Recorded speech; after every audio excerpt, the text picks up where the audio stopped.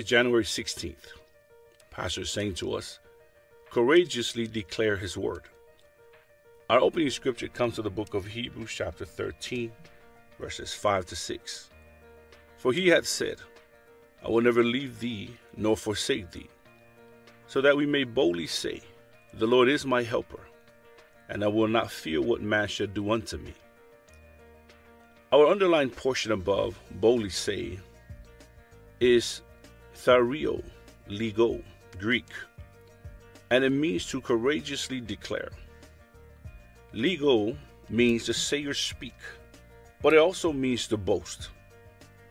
God said something so that we could courageously declare or boastfully affirm the same thing.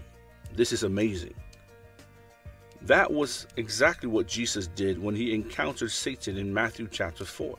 He said, it is written, Matthew chapter 4, verse 7. It shows us that the way to respond to life circumstances is with the scriptures. For example, when you say, greater is he that's in me than he that's in the world, you are responding with the word. You are courageously affirming the word. That verse doesn't exactly say, greater is he that is in me. Rather, it says, greater is he that is in you.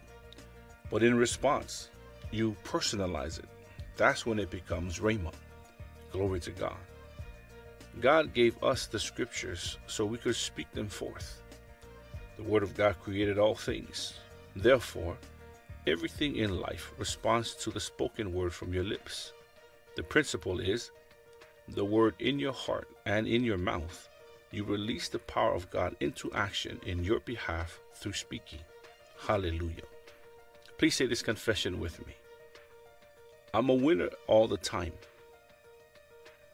I live over and above all limitations and circumstances. There's no situation I can't change, because my tongue is a tree of life with which I guarantee my health, success, safety, wellness, and wholeness. Hallelujah.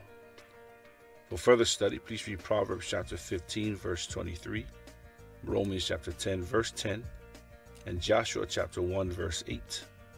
For the one-year Bible reading plan, please read Matthew chapter 12, verses 1 to 21, and Genesis chapters 38 to 39.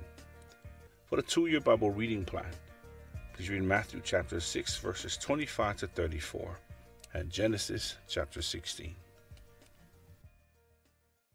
Rhapsody of reality.